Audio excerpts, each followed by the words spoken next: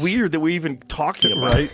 100%. That the guy from Disney is going to fight Mike Tyson, the YouTube kid. And he's also doing this very unique kind of training with electrical muscular stimulation that I've talked to some people that do that. And it has massive benefits of rehabilitating injuries. I know he's old, but goddamn, he can hit so hard and he's still so fast in the ring. Joe Rogan has just reacted to Mike Tyson's new training footage, while also warning Jake Paul of the massive challenge that lies ahead of him. Mike Tyson in his prime. Go back and watch some of those early days. He's just coming at you. Yeah. He's just moving. There's just so much to calculate, and bombs are coming your way, and you're trying to hit it with jabs.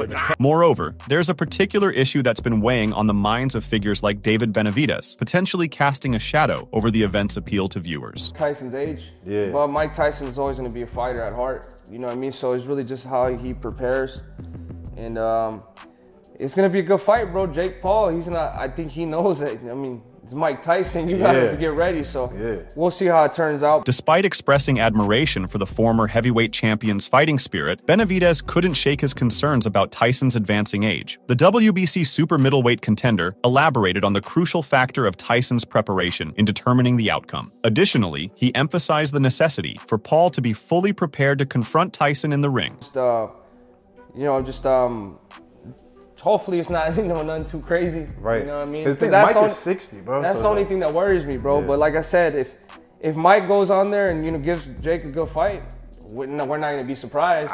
You know what I mean? Mike, and he from Brownsville. Yeah. So. However, he also conveyed his openness to the possibility of Tyson delivering a spirited performance, potentially giving Paul a run for his money. Should Tyson manage to offer a competitive showing, Benavidez stated he wouldn't be caught off guard by such an outcome. Yeah, bro, Mike, he's like I say, he's a world champion. He's a fighter at heart. You know what I mean? So I think it's going to be a good fight. Do you like these type of fights, like the influencer or just the?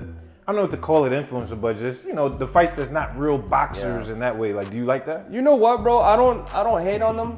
I used to not like them back then, but now that I see that, you got these influencers, you got these other people, they're actually showing commitment, they're showing their passion for boxing. I think Jake is. And at the end, just like Jake. Despite Tyson's advanced years, the majority of observers have not tipped Paul for victory at AT&T Stadium. Nevertheless, Paul contends that the match is evenly balanced, describing it as a 50-50 affair. He proceeded to outline the factors that could potentially sway the outcome in his favor. Paul said on his podcast, "It's very 50-50, but to the people who don't think I'm going to win, it's like I'm younger, faster, sharper, and can hit at the same levels that he can, and be able to take his punches. It's still uncertain how Tyson's advancing age might impact his endurance, agility, and waning strength when facing off against Paul, and the degree to which it will play a role." Reflecting on the formidable legacy of Iron Mike, Julio Cesar Chavez Jr. is confident Tyson would emerge victorious in a fair match against Jake Paul. He has shared his candid thoughts on the highly anticipated exhibition match featuring Tyson and Paul delivering a straightforward forecast. Chavez Jr. said, "If it was a real fight, Mike Tyson with one punch put Jake Paul to sleep. There's hardly any room for uncertainty regarding his stance on the YouTuber's odds against the iconic heavyweight." Chavez Jr. seems to scoff at the legitimacy of the exhibition format, suggesting a fight wouldn't even be competitive. He added, "But since it's the exhibition, it might be the decision." Chavez Jr.'s stance suggests that the bout might endure longer, potentially leading to a decision win for either contender, given the lack of competitiveness anticipated in the match. There's speculation about Chavez Jr.'s interpretation of Paul Tyson as not a genuine bout. Mike Tyson has attempted to clarify some inquiries surrounding this captivating event arranged for Netflix. Yet, in a twist that caught many off guard, Tyson clarified on Fox News, asserting firmly that this is a real fight. "This is called an exhibition. But if you look up exhibition, you will not see any of the laws that we're fighting under. This is a fight." Unconventional in every sense, this showdown will deviate from the customary exhibition rules, promising a no-holds-barred spectacle, as emphasized by the 57-year-old legend himself. However, one mustn't underestimate Tyson's prowess, despite the vintage year noted on his birth certificate. Mike Tyson confidently rebuffs any notion of being past his prime, dismissing the idea that his 27-year-old opponent could outpace him with a scoff. I don't think he's faster than me. Right. How hard are you training? I train every day. The buzz is palpable everywhere you turn. No conversation seems complete without delving into the showdown between Tyson and Paul. For Logan Paul, this fight carries a deeply personal significance. Considering his younger brother's future and potentially his well-being hangs in the balance, it's undeniable that the latest episode of Impulsive delved deeply into the upcoming fight. Joined by co-host Mike Malak and special guest Paul Michael Levesque, better known as Triple H to wrestling enthusiasts, they dissected the event in detail. Mike Malak asked Triple H for his thoughts on the Jake-Paul Tyson fight, and Triple H responded that he was still uncertain about the fight. He had seen sparring and training clips of the two, but he was unable to determine whether the footage was fresh or old. A program on Netflix. Like, what do you, like, what happens, dude? Yeah, you know, this is one of those things where, just for me, my just own personal opinion of how I feel about it, like, I don't know, like, can he do this? I see clips of him fighting, but I don't know, you know, or sparring or doing mitts or whatever, and I don't know when that's from. I don't know if that's brand new. I don't know, you know. Logan Paul attempted to draw an analogy of Tyson with Jedi Master Yoda from Star Wars. He mentioned that Yoda would be hopping around and doing whatever, but when Yoda goes to battle, you can't be Yoda. However, Malak responded by reminding Logan that it was a piece of fiction.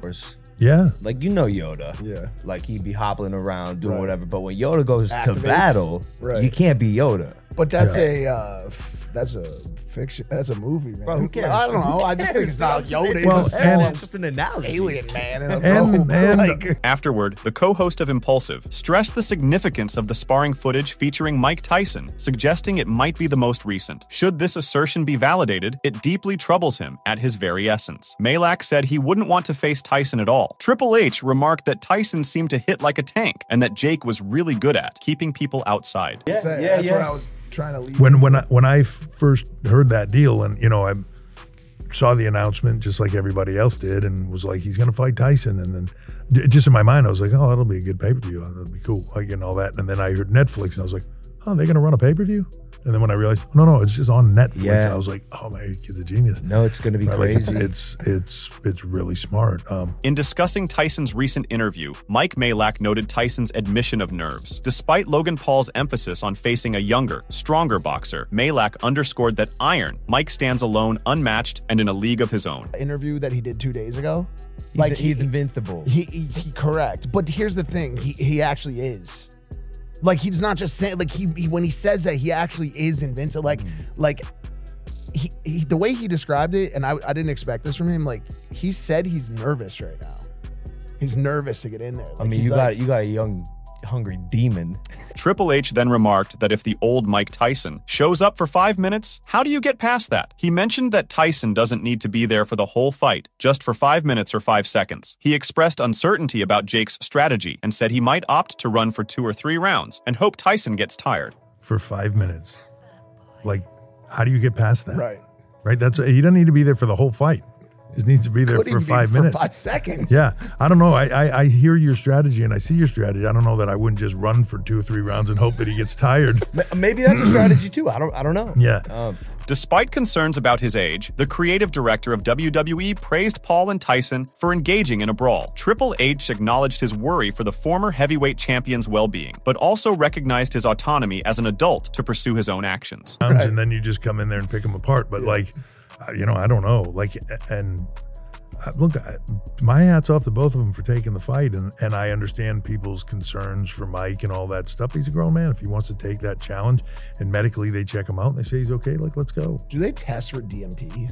100%. On the other hand, caution has been sounded for Mike Tyson regarding the potential peril to his well-being in facing off against Jake Paul. Mauricio Sulaiman, the head of the WBC, concedes that Tyson might end up ruining his choice to step back into the ring. He acknowledged that Mike had a very ugly ending to his boxing career, being out of shape and going through a completely worse stage of his life. Mauricio Sulaiman said, "Mike is a legend and an unbelievable legend that has so many great things and is outstanding. He had a very ugly ending to his career in boxing, but he was out of shape and in a completely problematic stage of his life." Moreover, Sulaiman added that when the world needed entertainment during the lockdowns, Mike stood up and fought Roy Jones Jr. He looked sensational and did precisely what everyone expected, which was to have an exhibition. He didn't try to hurt Roy. It was just a nice display of abilities. However, Suleiman thinks that this time, with Jake Paul, is different. He described Jake as a young, strong, upcoming fighter with a great following on social media. Suleiman added, "This time with Jake Paul is different. He is a young, strong, upcoming fighter with great social media followers. And if it is an exhibition, then we have to support it. It is good for boxing. So let's support it and make it a great event for kids to look up to." Mike Tyson and Jake Paul. Suleiman added that every fight is dangerous regardless of age or any other factor, as one punch can change a life. He mentioned that the WBC does its best to minimize risks for all fighters when they enter the ring. He said, "Every fight is dangerous regardless of age, regardless of anything. One punch can change your life. We do our best effort at the WBC to minimize the risks for all fighters when they go into the ring. We have changed the sport in the last 60 years with so many medicals, precaution weigh-ins, the 15 to 12 rounds, the weigh-in the day before, and the gloves and ring." Meanwhile, Paul Pierce, the retired NBA All-Star, holds a deep passion for boxing, prompting him to offer insights into Jake's ascent in the sport and share his thoughts on the upcoming fight. Making an appearance on the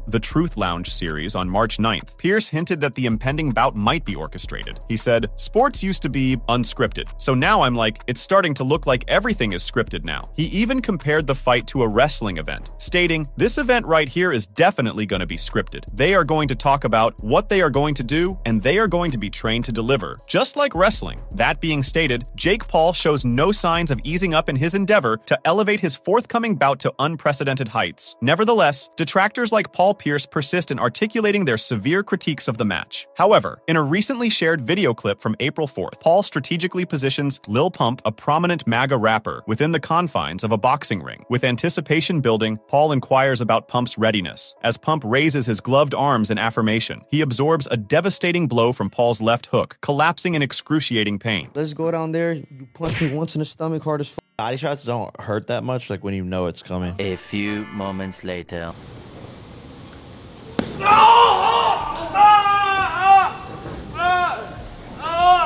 I told you how to do it. However, with a significant age gap of 3 decades between Tyson, aged 57, and his opponent, Jake Paul, aged 27, concerns regarding the former heavyweight champion's well-being loom large. In a recent analysis, Stephen A. Smith highlighted Tyson is frequently seen relying on a cane for support. Contrary to Oscar De La Hoya's concern about Paul posing a threat to Tyson's legacy, Tim Tszyu emphasized that age couldn't simply be dismissed as just a number. Speaking to Fight Hype, Tim Tszyu said, "I hope Mike Tyson can do something, man, because he's a legend. He is almost 60. Age is not just a number." As per Tim Tszyu's statements, one can safely say that he is not sure whether or not Tyson would be able to defeat Paul. However, Mike Tyson's confidence in his skills and readiness remains unwavering. Furthermore, following the revelation of several of Tyson's training sessions, the boxing community was astounded by his remarkable strength and precision at the age of 57. In light of this, UFC commentator Joe Rogan recently delved into the intricacies of Tyson's unique training regimen, particularly emphasizing the use of electrical muscle stimulation. Rogan told Brian Simpson that this method helps Tyson in rehabilitating injuries. And it also, for a lot of people, gives them significant gains when they use it as opposed to just using weightlifting. I don't know too much about the science behind it. When Jamie comes back, we'll have him look it up. But you slap electrodes onto yourself. They put these pads on you, and it's hooked up to a machine. Joe Rogan mentioned that for many people, using the method provides significant gains compared to just weightlifting. Even though Rogan admitted he didn't know much about the science behind the method, he described it as putting electrodes onto oneself. He said that pads are placed on the body and connected to a machine. Rogan explained that while the electricity is going into the muscles, one performs exercises like squats and deadlifts. He described doing all these exercises while connected to the device that stimulates the muscles. And while the electricity is going into your muscles, you're doing exercises. So while you're getting jolted, you're doing squats and you're doing like deadlifts. You're doing all this while you're connected to this thing that's stimulating your muscles. Moreover, the renowned UFC commentator and celebrated podcaster asserts his belief that Tyson retains the skill and power necessary to dismantle Paul in the ring. Rogan delved into the boxing realm, drawing parallels between Mike Tyson and legendary fighters like Bernard Hopkins and George Foreman. Brian Simpson lauded Tyson's decision to step into the ring against Paul at the age of 58, citing the resilience and skill displayed by Hopkins and Foreman when they fought well into their late 40s. These people that think that he don't stand a chance against Jake Paul, they're like, this shouldn't even, like, because he's too old. I was like, I think you're crazy. Well, they're definitely uninformed. When discussing Tyson's forthcoming bout, Simpson emphasized how numerous individuals are disregarding Tyson's abilities due to his age. Rogan countered, suggesting that these skeptics are ill-informed, and brought up Bernard Hopkins as a reminder. Rogan stated that the only individuals who fought competitively after the age of 50 were Bernard Hopkins and Archie Moore. Because here's the thing, he is 57 years old. He will be 58 when they fight. He has had a long fighting career. He has been knocked out by massive men like Lennox Lewis and Evander Holyfield. You know, he's had a lot of blows, and you know it's long past the time where most people ever fight. You know, the only person that ever fought competitively after age 50 is Bernard Hopkins. He later mentioned that he believed George Foreman captured the heavyweight title at the oldest age, which was 46 when he fought Michael Moorer. Rogan described Foreman hitting Moorer with a perfect right hand, calling it crazy. I think Foreman captured the heavyweight title at the oldest age, which was 46 when he fought Michael Moorer. He hit him with this perfect right hand. It was crazy. It's notable to highlight that Foreman was 45 years old when he battled Moorer, clinching both the WBA and IBF heavyweight titles. Rogan underscored Foreman's achievement as the oldest boxer to claim a title, emphasizing the distinction between 45-year-old boxers of yesteryears and those of today. Knocked out Michael Moorer, he was 45. So he was the oldest man ever to win the heavyweight title at age 45. And you got to realize, like, that's a real 45. That's not like a 45 today. The 45 today is 45 with testosterone replacement and human growth hormone and peptides. The UFC commentator subtly hinted that Tyson's utilization of treatments and medications could significantly enhance his abilities, suggesting that Iron Mike might pose a more formidable challenge than initially perceived. Tyson, yeah, he's 57, but he got access to everything. In another podcast, Joe Rogan delves into the key tactics Mike Tyson must employ to clinch a surprising victory over Jake Paul. Rogan offered hope to Tyson supporters by mentioning that it was strange to even consider that the guy from Disney would fight Mike Tyson, referring to the YouTuber Jake Paul. He speculated that if Tyson could have a flashback to his glory days and unleash a combination on his opponent, it would be wild to watch. If Tyson can have a flashback to the glory days, if there's just like a moment where he just gotta land one, sees a combination and empties it on him, that would be wild to watch. Rogan continued by saying that if Tyson could recapture 70% of his former physical ability and still maintain about 90% of his power, it would be a challenge for anyone to deal with. He noted that the power is still evident when Tyson hits a bag. It hasn't diminished at all. He's physically capable of recapturing 70% of what he used to do. Just dealing with that with probably 90% of the power.